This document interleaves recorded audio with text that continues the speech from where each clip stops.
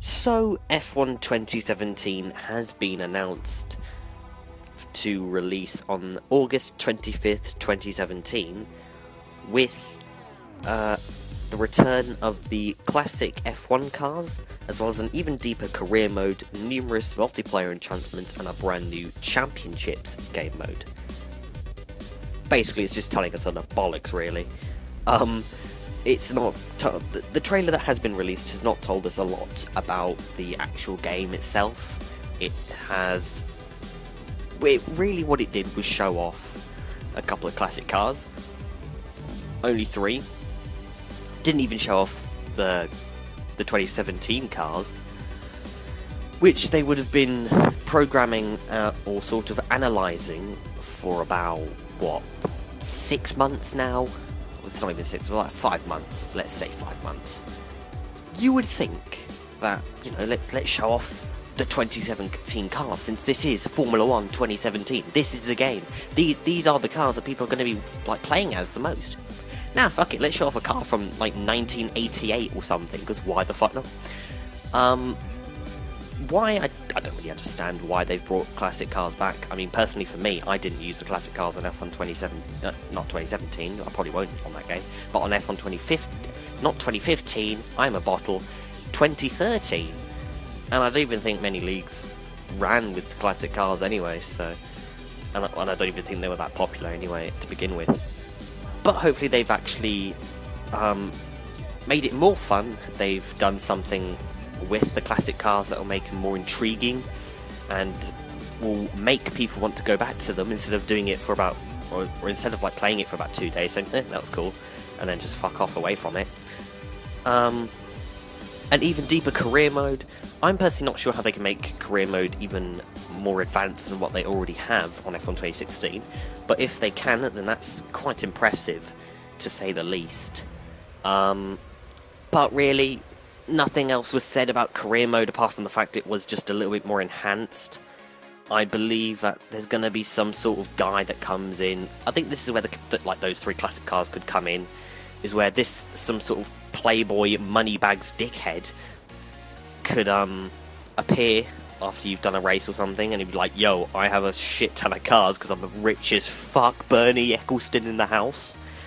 I've got a Ferrari F2002 that I'm just keeping in my garage because I'm just a savage, and I want you to test it, because I haven't got the skill, because, you know, I'm a moneybags playboy, and I just want you to drive it because I'm a dickhead, and I'm just gonna be nice and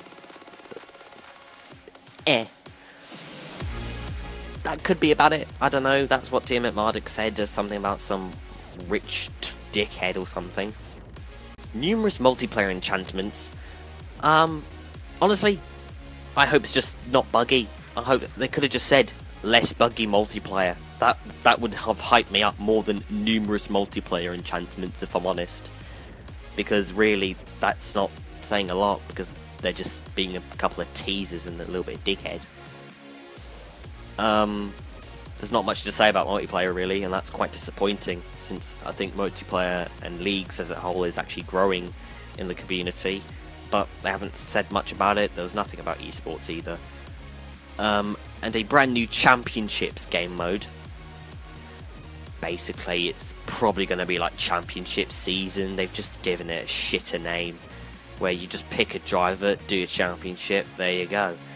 That, or it's going to be like a scenario mode, but they've called it championships, where you've got to play out certain scenarios in championship winning cars, or as a championship winning driver, where you've got to reach the certain target, and then you would have technically won the championship. For example, say if they were to bring in the Red Bull 2010, you have to win the race as Sebastian Vettel and win the World Championship. Unless that was the sort of case, I'm not sure.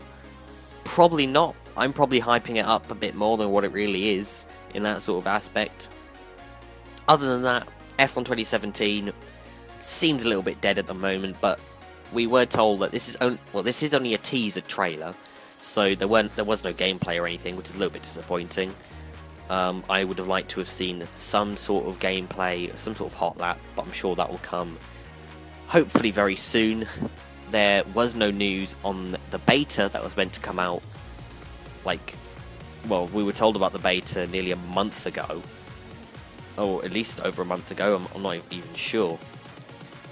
So Codemasters, they're being a little bit cheeky. They've given us a little, they've just shown us the tip, and they're not going to expand on the rest until maybe a month's time. The release is the 25th of August. A bit later than usual. They've usually had a more earlier summer release. So, you know, clearly this is... maybe they're putting more time into development, which is probably quite good that they're doing that. So I ain't gonna protest about that if it means that I'll have less bugs when I go online. Other than that, nothing to really say. Hopefully it's a good game. That's about it. That's it, really. My name's Sir Rosberg, and I'm out. Cheers.